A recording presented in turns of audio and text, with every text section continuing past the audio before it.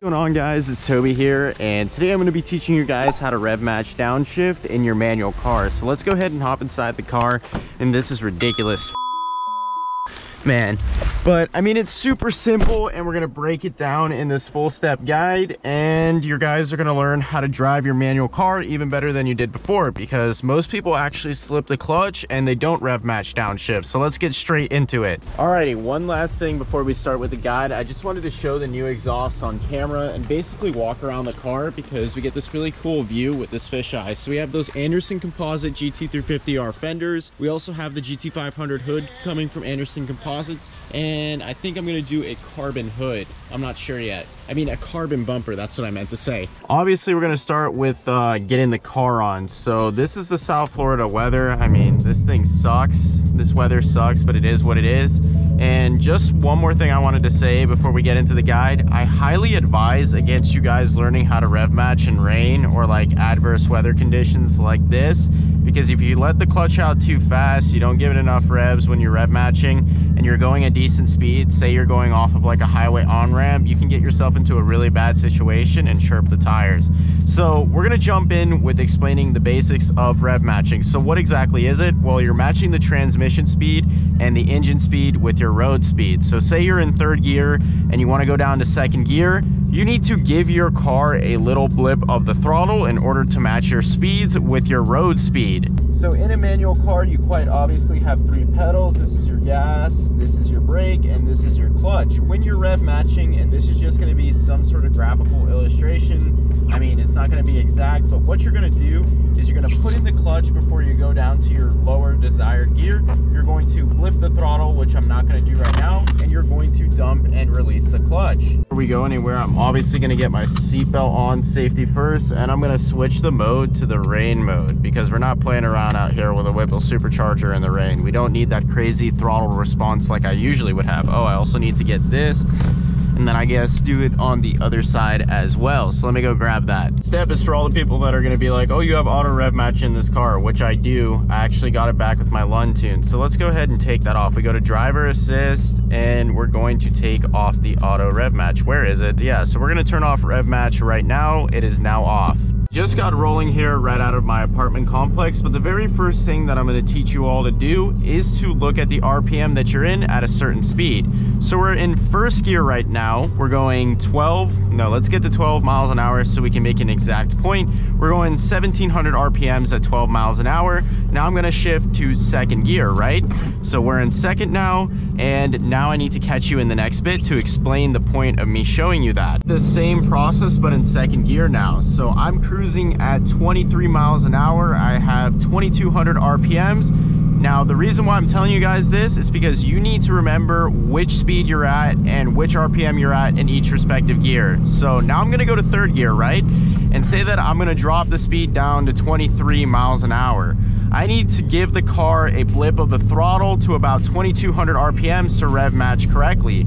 So we're gonna do that real quick. Let's slow back down, right? This is rev matching. And I'm going 23 miles an hour. I'm in third gear. I want to go to second. We're going to clutch in, blip the throttle. Oh my God. Blip the throttle. That was an over rev. I need more practice. I obviously haven't done this since I had the auto rev match, but you guys get the idea. What I was trying to do was put the clutch in, blip the throttle to 2300 RPMs, and then go back to second gear, because that's how many RPMs I had when I was going 23 miles an hour in second gear. All right, again, we're in third gear, so we need around 2200 RPMs. So there you go. That's how you rev match. I did it smoothly that time. It's super easy. I'm telling you guys, it just takes practice. You need to do it over and over again. We'll show it again once I turn out of here so I'm not disrupting traffic and all that. So we're gonna go to third gear again, right?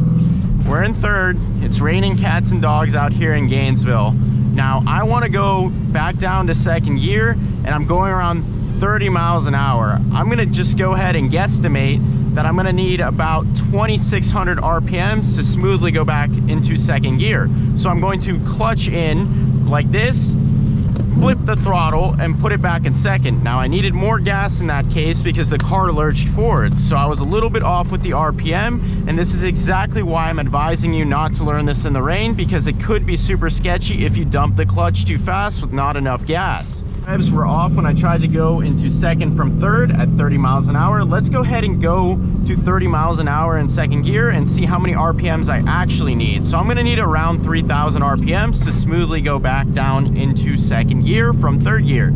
So you guys get the idea. It's all about matching your transmission speed, your engine speed, and the road speed into the desired gear that you wanna go into. So we're gonna give it another shot once we get over this hill, and we're gonna go back down into second gear. So let me just get over real quick, and I'm going about 40 miles an hour. So if I wanted to go into second gear right now, I would probably have to give the car about 4,000 RPMs or a little bit more in the throttle blip, but we'll see, we'll do it right now. So I'm gonna go back down into second gear at 40 miles an hour. That was perfect right there. So we needed around 3,300 RPMs. So you guys are getting the point by now, obviously. You just need to match the speed that you're going into. Fourth gear or a higher gear and you want to go down to third. So same idea applies. We're going to give it a little throttle blip, and that was super smooth. You just slide it in. In that case, I was in a higher gear with a lower speed. So I was going around 35 miles an hour in fourth gear, and I wanted to go to third. Now I'm not going to have to give it an aggressive throttle blip like going into second, because obviously the gear for third is longer and you can reach a way higher speed. So in that case, I gave it like a 1,500 RPM throttle blip and it slid right into gear. Super, super simple, guys. For understanding what I'm talking about, what I'm gonna do is just zoom into the RPMs and show what I'm talking about. So I'm in second going 30 miles an hour. I go to third gear. I wanna go back to second gear. I know that I need around 3,000 RPMs. So you're just riding out every gear until you learn your car and learn at which speed you're going in each gear, at which RPM you're at. So like, it's just practice. You just practice over and over again. Now, what about fifth gear? What if you're in fifth gear and you want to go down to fourth? Same principle applies, and we'll show that in just a second. So we need to get some more speed here, and we need to shift into fifth gear. So we're in fifth right now. My RPMs are really low, so I think I'm gonna need about 500 more RPMs to go into fourth smoothly. Let's go ahead and do that. So I'm gonna clutch in, throttle blip, and slide it right back down into fourth gear. Now in that case, I had way too many RPMs. Well, actually not way too many, but a little bit too much, and the car jerked forward because I over revved. So let's go back down to third gear. So I'm gonna just guesstimate, I'm going 40 miles an hour. I'm gonna need about 2,600 RPMs or a little bit more, maybe about 3,000 to go into third smoothly. So let's give it a shot.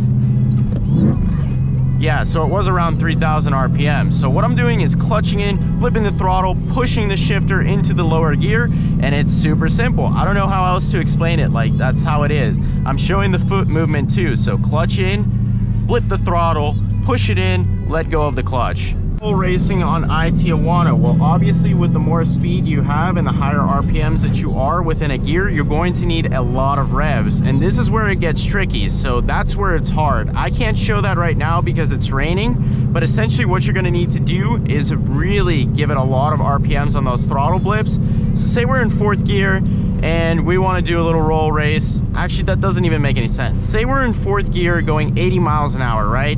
Somebody pulls beside you on the interstate in Tijuana, Mexico, and you want to go back down to 30 miles an hour to do a roll or whatever. Let's just say that this is the scenario, even though it's highly unrealistic and those speeds are a little bit off. And right there, I under revved. But anyways, what I'm saying is that you're going to give it a lot more RPM. So say you're going to give it like 5,000 RPM throttle blip. Like that's just how it is. You need to give it higher RPM throttle blips for the faster you're going. If you're just like regularly cruising, then it's going to be around 2,000 to 3,000, maybe even 4,000, depending upon which gear you're going into.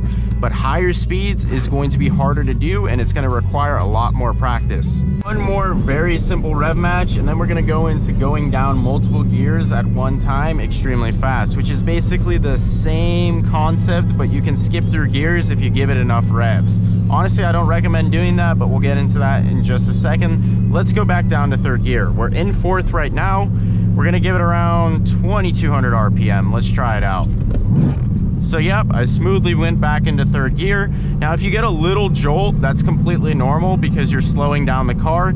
Even with the auto rev match, I actually feel the car jolt. So that's just how it is in a manual car. It will jolt a little bit. Now if you get excessive movement where the car's like and the revs are all over the place, that's because you're either over revving or under revving, which is over revving is giving way too much gas for the desired gear you're trying to go into, and under revving is not giving enough gas or RPMs to get into that gear. So the car will actually jerk and buck like crazy.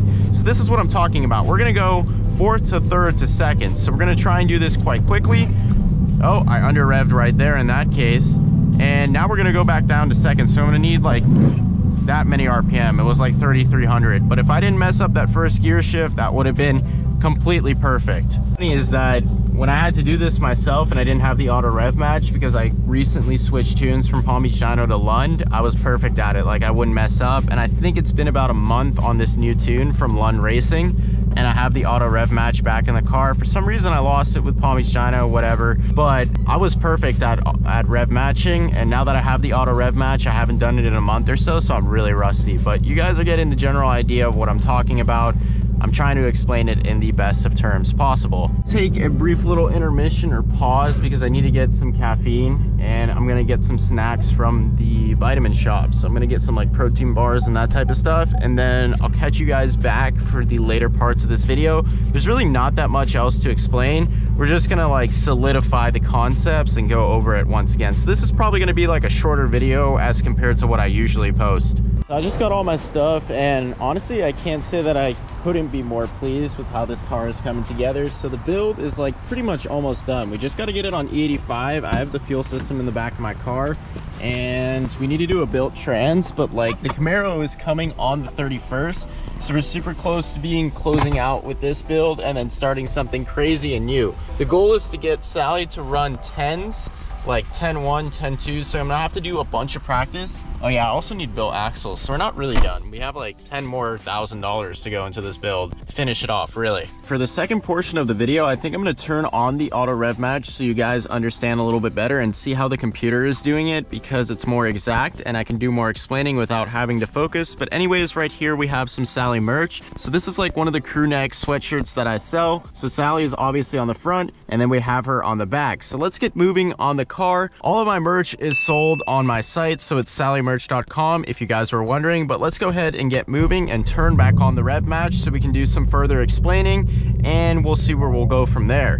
FYI, and just for anybody wondering, so the way that the computer auto rev matches is basically there's a sensor in the gate right before you hit the gear, and it'll flip the throttle like I'm doing with my foot. But instead of me doing it with my foot, obviously the computer is doing it. So I mean, it just does the same thing. So when you hit a lower gear, it'll just pop in and you can dump the clutch out. One last little thing before we get moving. So I wanted to show the difference in the exhaust note with the valves open and closed. So right now they're closed, I'm pretty sure. So let's go ahead and open them up. Just listen to the tone. It's quite subtle, but you'll hear it. Hear the difference?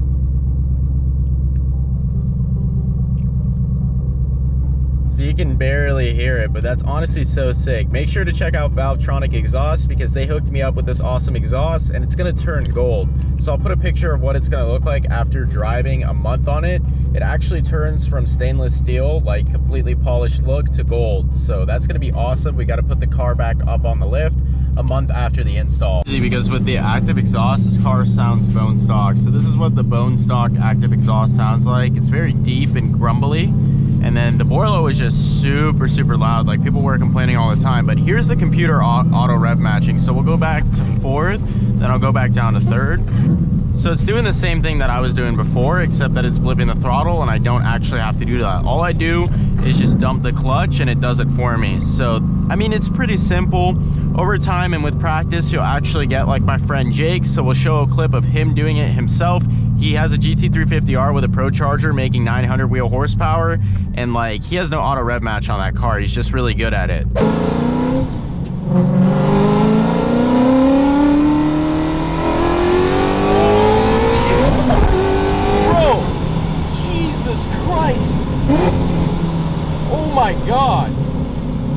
emphasize this enough. So just ride out your gears in each gear.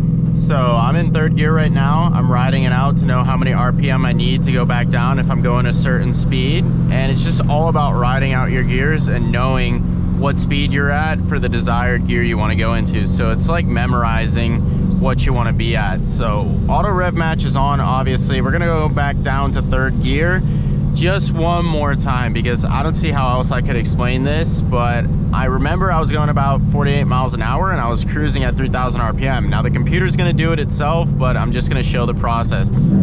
So there you go, you see, it just blipped it up to 3,000 RPMs and I was correct. That's how much I had before. Now I accidentally blipped the throttle a little bit myself too, but it wasn't enough to make a difference. We're gonna be like, I've never auto rev matched a day in my life and I've had a manual like since forever. Well, guess what?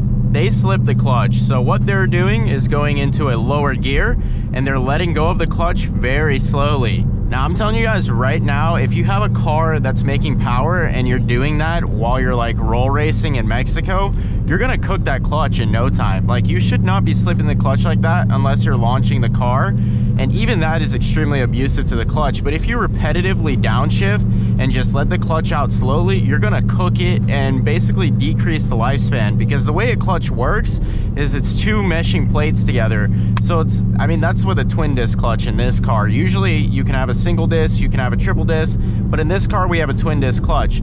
Now, every time you open and close the clutch, which is basically putting your foot down, and then when you put it down, you're disengaging it, and when you let it back up, you're engaging it. So when you push your foot all the way down on the clutch, you're actually releasing the 2 clutch plates from each other. Now, when you release the clutch again, they go back down. If you're doing it very slowly, they're rubbing together at very high RPM, and it's just cooking up the surface of the clutch. Here's a POV of what my feet are doing while I rev match. This is a little bit sketchy, but oh, that was way under revved. I cannot do that at the same time, but that's giving you the general idea.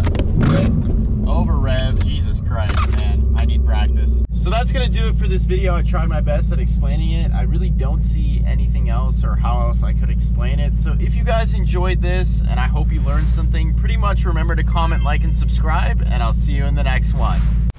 Sure.